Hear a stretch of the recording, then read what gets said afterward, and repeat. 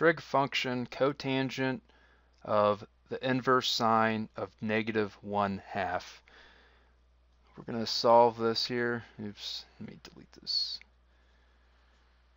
First, solve this by solving the internals of what's inside the brackets. This is the same thing as sine of x is equal to -1/2. What does x have to equal to? But because it's the inverse sine, it's bound between -pi/2 and pi/2.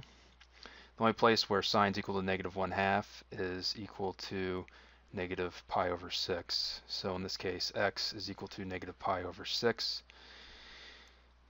And you're going to plug this in for cotangent. So the cotangent of -pi/6, well, -pi/6 is roughly this. It's going to be -1 √3, 2.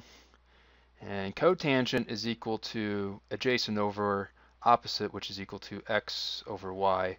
So in this case, the cotangent is going to be equal to √3 over -1, or simply just -√3.